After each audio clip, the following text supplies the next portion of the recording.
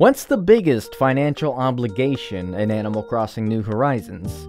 Well, it's your house, of course. What's the best way to earn the money with which to pay it off? Turnips? Nope. Nookazon? Wrong. Never selling anything and just using money, rocks, and trees? Clever callback to a previous video of mine, but no. If you use any of these ways to pay off your house, you're a moron. Let me show you the right way to pay off your house. To fully upgrade your house with the storage expansion, it'll run you a cool 6,196,000 bells. To put that into perspective, I want to see how many items of varying values it'll take you to reach that goal if you're only going to sell that one item, because visualizing your debt by saying that it's 15,490 sea bass is way cooler than saying that you owe 6,196,000 bells. So, let's explore a variety of items in Animal Crossing New Horizons and see how many of each that we need to sell to tackle all of our home loans. The item that sells for more money than anything else in Animal Crossing New Horizons is the Royal Crown. It sells for 300,000 bells and is purchased for quadruple that amount. Being as expensive as it is, it will take 21 of these being sold for you to be able to pay off your entire debt. Well, technically it's 20.653 repeating, of course, crowns, but I reckon you'd have a hard time convincing Timmy and Tommy to buy 65% of that 21st crown. Anyway, that's why Royal Crowns are often the fodder for dupe glitches and online trading and the like, because pound for pound, they're the most efficient thing to sell if you want to make money fast. Close behind the Royal Crown, though, is the regular crown. This sells for 250,000 bells, tied with the Robot Hero as being the second highest selling items in the game. Selling 25 of either of these will be enough for you to be debt-free. Not that either of these would be very easy to acquire 25 of. You know, at least the crown can be bought, making it easy to get if you have the money,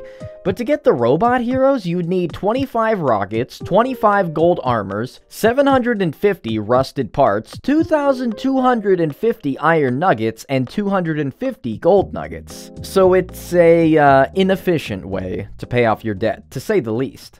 Oftentimes, though, the most efficient way to pay off your debt is through turnips. It's quite a broken way of making money in Animal Crossing New Horizons if you know how the turnip market works. Without explaining it too much, though, let's assume that we have the maximum turnip price possible in the game, this being 660 bells per turnip. Turnips stack to 100, so each inventory slot of turnips can, at most, sell for 66,000 bells. Certainly a lot less in comparison than our previously mentioned items, but much more convenient and realistic. That being said, how many stacks of 100 turnips do you need to sell in order to be debt-free? The answer is 94 stacks of turnips, or about 2.5 full inventories worth of nothing but turnips. It's entirely realistic to buy that many turnips in one Sunday, considering it would only cost you 846,000 bells to buy that many turnips if you get them for the cheapest possible price, that being 90 bells per turnip. So while extravagantly unlikely that this happens, you could, theoretically, spend 846,000 bells on Sunday and be debt-free later that same week.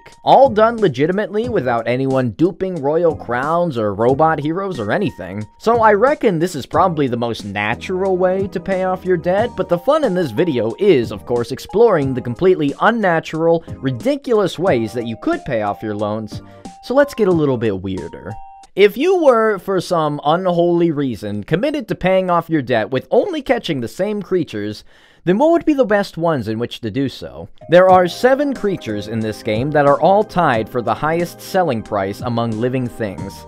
6 of them are fish, these being the coelacanth, stringfish, golden trout, barrel-eye, dorado, and the great white shark. The last is a sea creature, a gigas giant clam. How many of these equally priced creatures would you need in order to pay off your debt? They're all worth 15,000, so 414 of any of these is the answer, which is pretty unrealistic to expect, considering, of course, that we're talking about the rarest creatures in the game. I'd be surprised if in my, I don't know, 16 years of playing Animal Crossing games, if I've ever caught 414 of these 7 creatures, total. Perhaps it could be a fun challenge one day to see how long it would take me to pay off my debt by only fishing. I would, of course, catch any fish or sea creature that I can find, not just these 7. Though this begs the question, How many of the more common creatures would it take to earn 6,196,000 bells? When you think of common creatures, you probably think of things like the sea bass, but I already spoiled the answer as to how many that would take in the thumbnail. The sea bass, perhaps surprisingly though, isn't the least valuable creature, not by a long shot. The least valuable deep sea creature is a tie between the sea cucumber, sea star, and the sea anemone. Each of these sells for 500 bells, which would take catching 12,392 of either one of them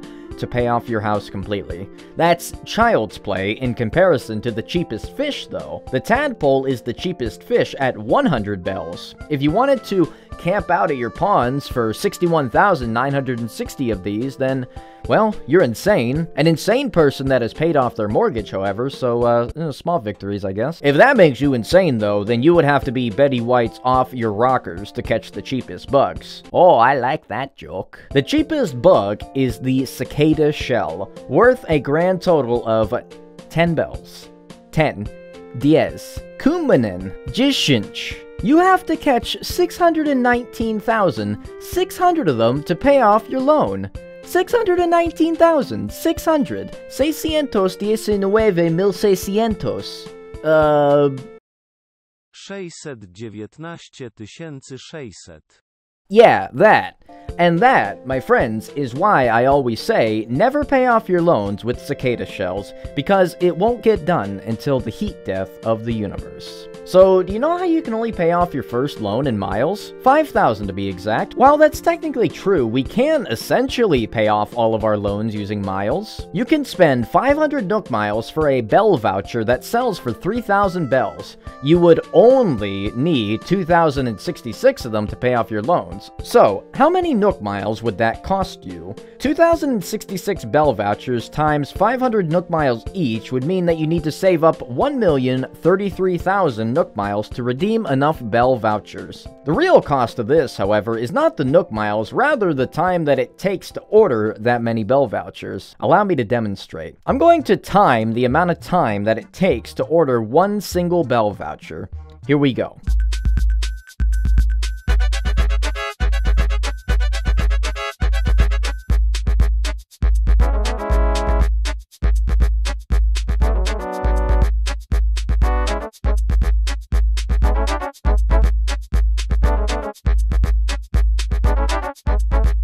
Alright, now I'm gonna multiply that by 2,066.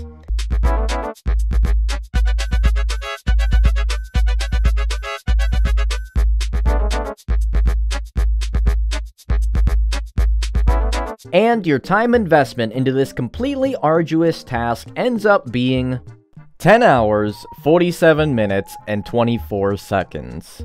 This is obviously not worth your time, but if you're the type to save up 1 million Nook miles, then perhaps you'd be the type of person who would spend 10 hours, 47 minutes, and 24 seconds repeatedly mashing the A button. I don't know, I don't judge. Anyway, you want to know what the cheapest item in the game is? Sticks.